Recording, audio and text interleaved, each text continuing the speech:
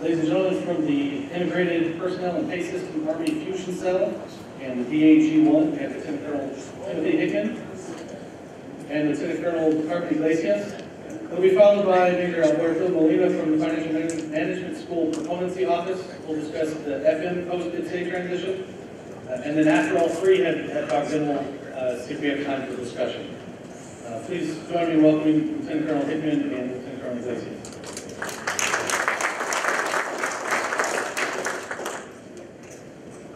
Good afternoon. I'm Lieutenant Colonel Tim Hickman. This is Lieutenant Colonel Carmen Iglesias. And my boss is Colonel Steve Aiden, the SSI commander. Carmen's boss is Colonel Greg Johnson at Functional Management Division in G1.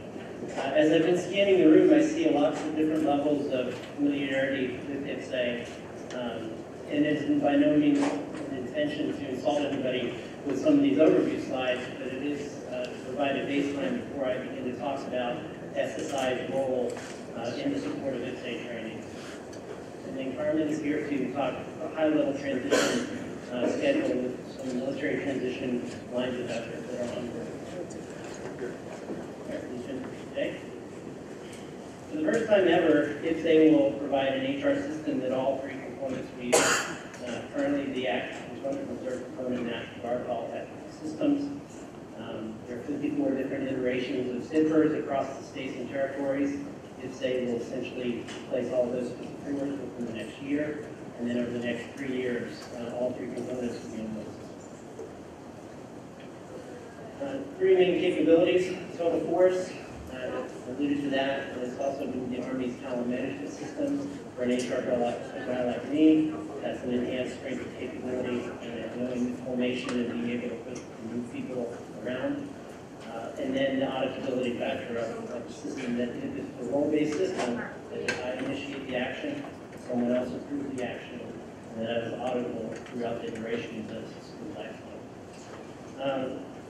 It will field to the National Guard on Release 2 in 2018, and then it is transitioning to field to the active component and the reserve component in Release 3, and that is bringing on HR functionality, and that will be 2018, 2019, and then we get into 2020, we get into Release 4, and then it's the MilPay. So every action that is initiated in IPPS-A will have an immediate and real-time impact on soldier's pay. Within the IPPS-A environment, it's no longer called leave, it's now a request for absence. So the soldier takes a request for absence. There's no longer a TL to do the transaction in a separate finance system. After the soldier is done, that action is immediate, and the leave balance, formerly known as leave balance, is deducted. I have the privilege of briefing all the classes that come through SSI. And the biggest thing is they don't think that IPPS-A, they don't know what it looks like. So we show this to show that it actually does exist. This is the splash page. There are YouTube videos on it that were just released that can walk you through how to use the splash page. But if you're familiar with USAA or Wells Fargo, where you click on a tile, you want to know your credit score, you click on the tile. That is this whole mindset behind the design of IPPS-A. It is not being designed for the people in this room. It is being designed for the people across the street in AIT. So there will be some adjustment and cultural shifts for us, not so much for them, because they're being issued laptops and wireless in high school and all that stuff. So it should, the intent is to make the system as intuitive as possible. Some recent impacts: IPPS-A has had approval for mobile capability. So the soldier essentially does not have to come to the S1 to initiate an action. They can initiate it with a mobile device. They'll be able to, like UPS, track my package. They'll know that the first sergeant has had the action for 2 weeks. So there's transparency added. It will cut down on some of the workload in the S1s and create some other workloads for help desks, etc.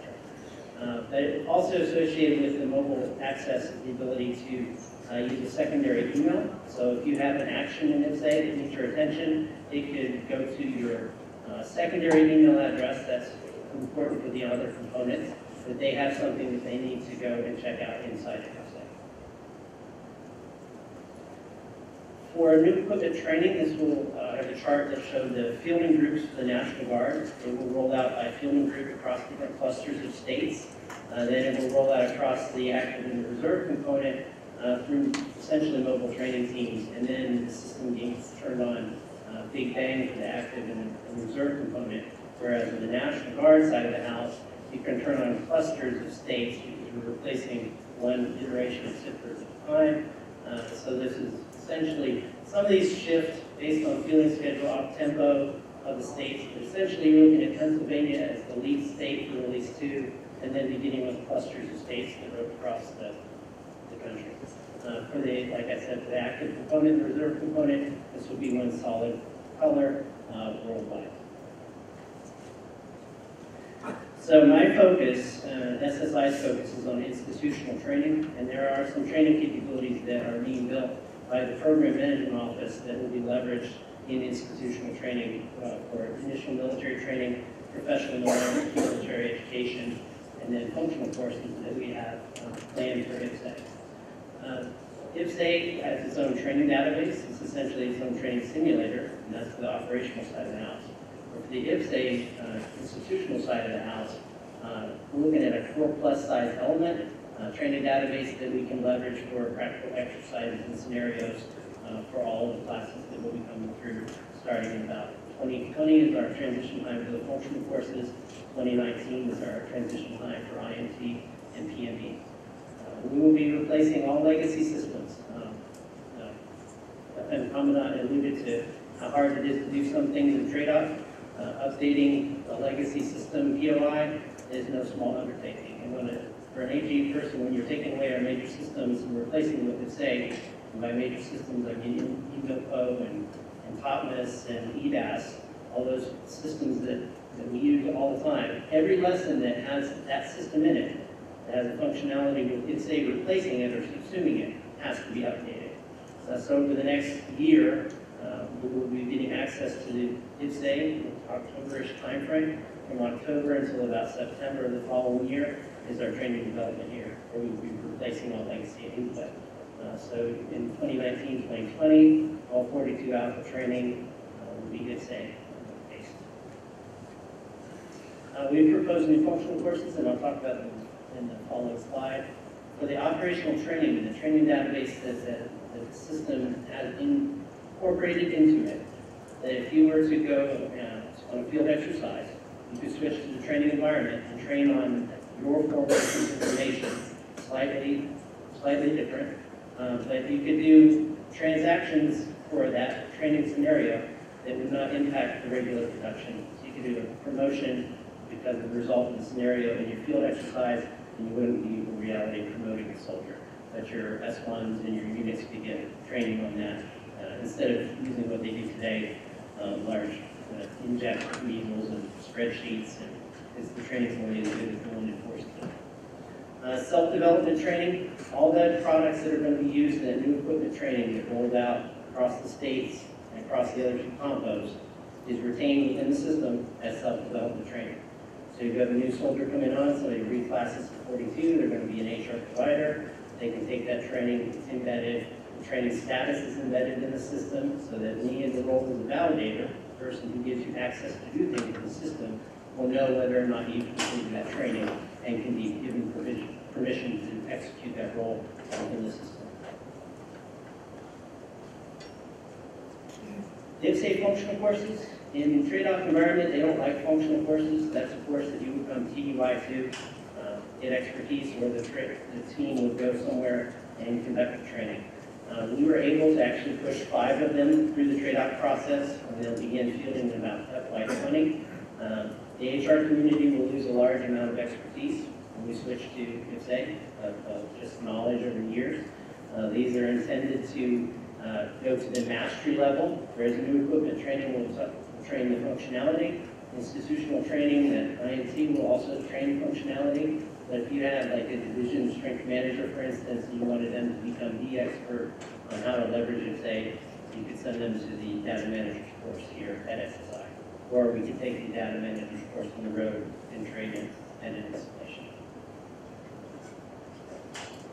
All right.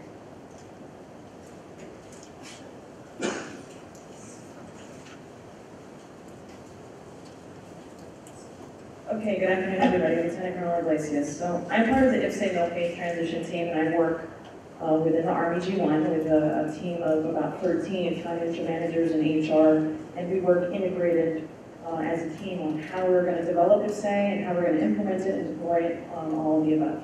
So one of our major tasks is MilPay Transition, and that's about really transferring ownership of MilPay from the Army finance community, we've had it for many years now, to Army HR. So we know that IPPS-A is going to give some functionality that's going to integrate personnel and pay. That HR transaction is going to drive pay immediately. That's a fundamental redesign of the way we do personnel and pay today.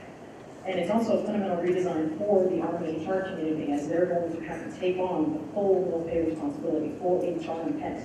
So when we think about DFAS doing Army's payroll, that is going to transition over to HRC in FY20. So you see in your W-2s, DFAS as your W-2 lead, in FY20 that would be HRC. You use MyPay today to do your allotments and other sort of financial actions, you're going to use IPPS-A in the 2P environment. Today, put in a lead form with a form, or you're going to use IPPS-A. It's going to be an electronic lead form. But that responsibility for personnel and pay transfers over to HR community. And so our responsibility on the MilPay transition side is to build ownership and to build stewardship. So the slides are on here, but what we have is a sort of a three-part strategy in terms of training, since our focus is training. And we're very interested in making sure that we can transition and transfer stewardship. You know, we very much care about taking care of soldiers. We very much care about making sure the pay is straight. That is part of our pay support competency. How do we transfer that over to the HR community? Because today, they basically turn in a packet, and that's pretty much it. They do not follow through, and it's not a dig on them. It's because finance is still there to do the work. So we are having to sort of give them that ownership. You've got to take this on because this is going to be your responsibility. In tomorrow's environment, when I have a pay issue, I'm not going to go to Tenco, and I'm not going to go to Army Finance, I'm going to go to Army HR. So we have a three-part strategy, and it's the institutional level of training, it's home station operational training, and then it's operational FM assistance, so MilPay assistance. At the institutional level, it's total force institutional, so it's National Guard, active, and reserve. What is the MilPay curriculum at those institutions? So what Lieutenant Colonel Hickman and team are doing in terms of active component is looking through their curriculum, making sure that it has the MilPay curriculum inside of it that gives HR professionals that sort of taste of the foundations of MilPay. Gives you DFMR, what are the entitlements? You talk to an HR professional today, they could not tell you, some of them can, but most of them cannot tell you what is the driving regulation or policy for entitlements. We know, because we've been doing it, it's the DODFMR, the GTR, et cetera, but that's something we need to build for the Army HR. So that LV1 is that institutional curriculum. So that's Colonel Hickman and team looking through that, and we'll talk a little bit about, in the next couple slides, about some of their initiatives for the institutional curriculum. It's also the National Guard and Reserve. They're doing the same sort of deep dive and augmentation of their curriculum to add more MilPay. Then there's the home station training, which is we come to you. Because we do not want, what we don't want for the HR community is that we tell them they need to get MilPay training and then they just create their own programs. We worry that they're just not going to get the full foundational if we just let them do what we ask them to do without any sort of enforcement. So our LOE2 is an operational training program, fundamentals course, where we bring a course to you via mobile training team. So it's using the use of Hickman model, sort of going out to different installations and providing sort of a 3-day fundamentals course. You're going to get the DODFMR, you're going to get what are entitlements, what are the pay impacts. Timeliness is really important for us. If something is late, you're going to impact the soldier's pay. You may create debt. That is not something that, as we've gone out to our, through our pilots and talked to Army HR professionals, that is not something they think about. That's not foremost in their mind right now, but it should be, because once IPPS-A comes online, if you take a week or 2 weeks to put in a leave request or to process a PAH request, that's going to impact soldiers' pay. So they need to understand the linkage between timeliness and accuracy. So that is part of the fundamentals program. So that's coming to you where you are, because we know not all of these folks are going to be able to go to SSI and get the MilPay curriculum. So we're going to go to them. And that's sort of a 2-year program along with the FM assistance. The FM assistance is that partnership, side-by-side partnership, just like Hickman and I work together, and I'm embedded within RBG1. It's about finance doing MilPay today, partnering with their HR counterparts in the field and helping them understand their current duties today. They're supposed to be doing a lot of things. They're supposed to be reviewing KSDs. They're supposed to be reviewing UCFRs. They're supposed to be reviewing draws, reviewing a lot of documentation. There's a lot of information that they have that they can answer. They can answer routine pay inquiries. Just look at soldiers on this, and maybe you can answer some of those questions there. You don't necessarily have to constantly use it in info. So that FM assistance is about gradually and incrementally giving them the tools that they already have today to own MilPay. Because per their FM 1.0, MilPay is already there. We just need to enforce that with them. So that program is about that sort of linkage, strengthening that relationship. I'm glad somebody brought up measures of effectiveness and measures of performance, because metrics is another really important aspect to that effort. And that's about looking at data, looking at timeliness metrics, accuracy metrics. As a detachment commander back in the day, we looked a lot into our timeliness. How are we doing timeliness? How are we doing with that? As we are sort of gathering the information on how our HR and finance are doing today, some of our standards have gone down a little bit. And so we need to increase the standards. We need to get back to standard of timely transactions and accurate transactions, and we need to reduce debt. As we're looking across our community, we find about $92 million worth of solar debt because of delayed processing transactions. And that goes back to General Holander's sort of stewardship and really the using our money the best way we can. So that's part of that third effort, the FM assistance. So it's a three-part strategy, institutional curriculum, which is the SSI, and also the other sort of institutional organizations for Reserve and National Guard. It's the fundamentals course coming to the soldiers, coming to Army HR professionals, and then it's the FM assistance that's side by side, in which we're going to start using metrics again, and start looking at metrics and having them report on certain metrics. So my slides are on there, but I'm just going to pause. Does anybody have any questions on the MilPay transition side? Yes, two questions. Yes, sir. I know you, sir. How are you doing? My name is John. I'm the QA, the financial management school. Yes, sir. And I'm from the old school. So you mentioned that leave is now called request for act. Yeah. Are you going to have a guide Yes. for the soldiers to let them know that Yes. especially when using mobile? Absolutely. So one of the lessons learned from GPEB's implementation, or I did GPEB's implementation in our South in 2009, was the data dictionary, not having one. So what we've done is there's a data dictionary out available right now, actually. It's on the IPPS-A page, IPPS-A webpage, which is already giving you a taste of all the different terms that are going to change once we go towards IPPS-A. So request for absence is in there. Pay slip may be the new version of LES. Net pay distribution may be the new version of allotments, how you go in there and do allotments. So there's going to be a number of different changes in terms as we move into the IPPS environment. But the data dictionary is already out there if you're interested in just seeing some of the terms and the change in terms. Yes, sir. Okay. Sure. I just, let me go. This was updated and posted. It's not really about questions for the 18. So we have that issue. Yes, sir, you can check with me offline. Okay.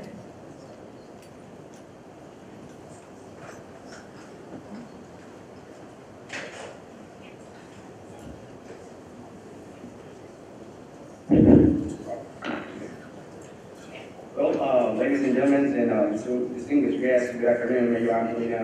I work for former at the FM School Performance League. As you can see, for the past several months, FMS has been involved with quite a few strategic initiatives with our Commandant. As he explained, can you go next slide, please? Dr. Washington, go to the placement.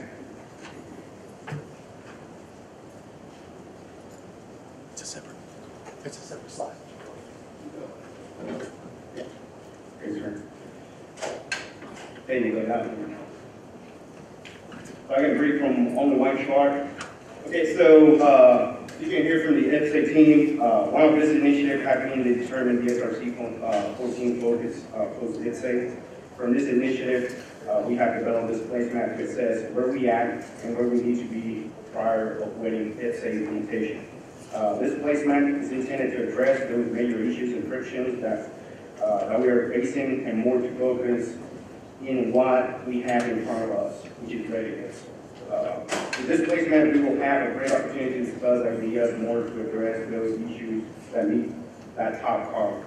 Bottom line is that we, as financial managers, need to be ready in our FM units to rapidly respond to perform the mission. If we need to go and fight tonight, that's the bottom line. So let's start. You see on the top left, on the chart, highlighted in yellow is number 1. You see some of the friction and gaps that this IPPS-A implementation or the transition of PACE 4 to AG have created. I must say that we, financial managers, have contributed to this friction point as well. This is due to our identity crisis, as we discussed before. We call ourselves finance, RM, or some holding the culture, or just trying to go back and pursuing those installation roles. We continue to struggle about trying to assume a role in the DEMPO's installation specifically in order to continue to pursue military pay, basic core as our identity instead focusing on the other core competencies. We have not changed our way to do business for several years in just focusing into the mature theater of operations by pulling in place or relieving place type missions, as we discussed before points. However, we must maintain readiness in PACE 4 because still in our core competency is our responsibility to execute PACE 4 functions. But this doesn't mean it's our identity. So when it comes to either finance, we have to go back to the financial managers. That's the whole merge. So let's take a look of our core competencies. You can see that there's a green arrow that shows our goal, which is to conduct realistic training of wartime mission. It's not once a week, it's all the time. It's in addition to troop tasks or additional requirements from higher headquarters. So our mission is more complex than what we think about only basic war going away. From this goal, we go to our 5 core competencies. So let's start with fund force. I'm going to apologize right now. We think it's vital that we define each briefly. And this is straight out of FN 1-06 with some of the major tasks. So funded force, as you know, is a critical capability that matches legal and appropriate sources of funds with thoroughly vetted and validated requirements. Funded force provides flexibility through methods to augment and in some cases lead the effort in obtaining the effects the commander is trying to achieve. You look from the strategic, operational, and tactical level. Funded force is intended to establish conditions favorable to successfully conduct the tactical operations. So, and we start seeing around clockwise, you see banking and disbursement. So we start with banking. Banking support is banking support is the provision of cash, non-cash, e-commerce mechanism necessary to support the theater procurement process and host nation banking infrastructure. Here are some of the major tasks on the banking. Identify partners agency, recommending economic analysis of support of host country, establishing theater army banking policy and procedures, coordinating for that e-commerce and supporting technology, helping and maintaining limited depository accounts, those are the LDAs, coordinating for that host nation banking capability. And then we go right there inside that core competency disbursing our support. Is the paying of public funds to entities in which the United States government is indebted, the collection and deposit of money, the safeguarding of public funds, and the documenting, recording, and reporting of such transactions. Some of the major tasks in disbursing support is establishing that ESSN, the disbursing station symbol number, establishing and maintaining theater cash holding authority, providing cash management, currency support, providing report requirements, providing some procurement support. As you are aware, the procurement support is part of our CBS or Commercial Banker Services, which is a critical role financial management plays in acquiring, certifying, accounting, and disbursing the funding required for operation funding support. From there, we move to accounting support and cost management. Accounting support is the accurate and complete reporting of financial transactions within the Army Financial Management Information System and the review and reconciliation of these financial transactions to ensure the proper expenditure of entrusted funds in support of unified line operations, large-scale combat operations. And then we move into cost management that collects and links financial cost data with non-financial output and performance data, presenting the information in a way directly related to major mission objectives. We can see in this one here how data analytics is involved in this competency in our FM in the FM common operating system, as we call it. And major links is doing a little more in that. Management internal controls. Managers internal control program provides reasonable assurance that establish accountability and control procedures to comply with applicable laws and regulations. You see audit readiness or audit compliance is inside the core competency.